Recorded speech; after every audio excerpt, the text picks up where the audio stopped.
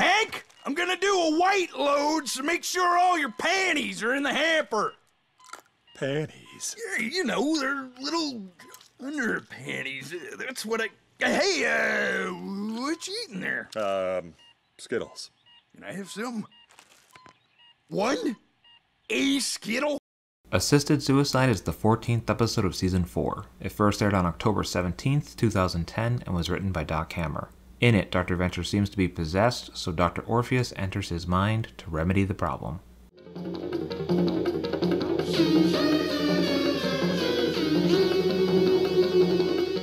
The story of Dr. Orpheus entering Dr. Venture's mind was supposed to be a B-plot in the Diving Bell versus the Butterglider. Jackson and Doc talk about this more in the commentary. Yeah, no, it was a potential D plot or C plot for that episode. For an episode that had too many letters in it. Where I thought, all right, we'll have guys inside his body and a guy inside his mind, because there would be that classic science versus spirituality argument that we like to play around with, where Orpheus was convinced that he was in a coma. Hey, you're pop culture savvy, Jackson. Dr. and Mrs. the Monarch in 21 referenced Billy Mahoney running around in a hoodie, referencing the main antagonist from the movie Flatliners, in which a group of med students temporarily stop their hearts to find out what happens when you die. Dean says he has the Bible on tape, narrated by Mr. Darth Vader. The voice of Darth Vader, James Earl Jones, put out a very popular audiobook version of the Bible in 1999.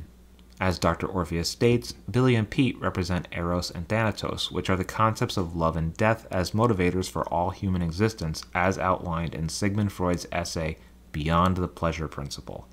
And while we're talking about Freud, he's also the guy that came up with the idea of the id, the ego, and the superego, which are represented by different versions of Dr. Venture. Freud essentially proposes that the id, ego, and superego are competing voices in our heads, with the id representing impulsive desires, the superego being righteous and moralistic, while the ego most closely resembles our conscious thought.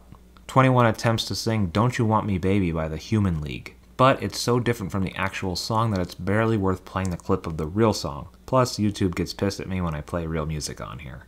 I will, however, play a clip from Blade Runner, which 21 quotes in this scene. I've seen attack ships on fire off the shoulder of Orion.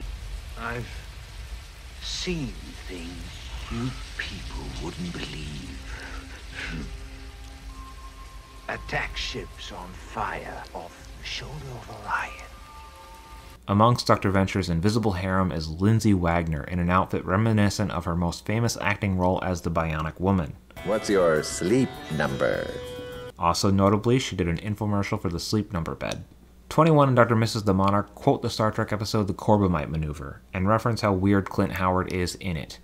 We must drink. This is Tranya. I hope you relish it as much as I. We must drink. This is Tranya. I hope you relish it as much as I.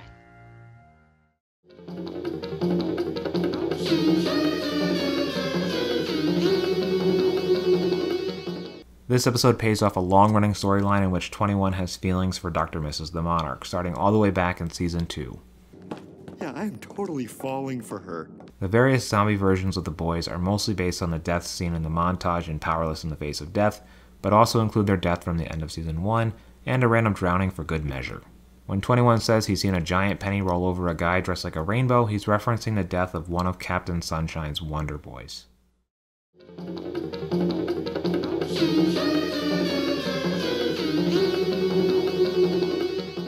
Man, I love me some armchair pop psychology, and I love me some Dr. Orpheus, and therefore I should love this episode, but I just don't. First of all, as previously referenced, this episode was originally intended to be the other half of the Diving Bell versus the Butterglider, but both stories got too big. But then you end up with 2 whole episodes in one season in which Dr. Venture is incapacitated and people have to go inside of him to fix him? That's kinda weird. Also, the ending of this episode is so rushed. Like, the only way I had any clue as to what Dr. Orpheus's plan was to save the day was to go online and read about it, and to be honest, that random message board poster's thoughts never really fully satisfied me. Over a decade later, and I'm still not 100% sure what the hell happens in the last 5 minutes of this episode. But maybe the thing that bums me out the most about this episode is the implication that Dr. Venture doesn't love Hank and Dean after the events of Any Which Way But Zeus, which I felt gave new perspective into his true feelings for the boys. And just tell me why you love Dean more than Hank. I don't love Dean more than Hank. All that is to say, I think this episode would have been awesome if it had more breathing room, and potentially could have been a really great movie-length episode if it had stayed a part of the Diving Bell versus the Butterglider story. Also, I do really like just seeing people hang out playing football and stuff like that. Also, Orpheus without a shirt is a sight to behold. I love a shirtless Orpheus, and I love the Venture Brothers. As always, thank you for watching, and go Team Venture. Tune in next week for the Silent Partners. If you dug this video, share it with a friend, and if there was some huge glaring thing that I missed in this video, follow me on Instagram to see these videos a week early and offer your input before I upload the final product.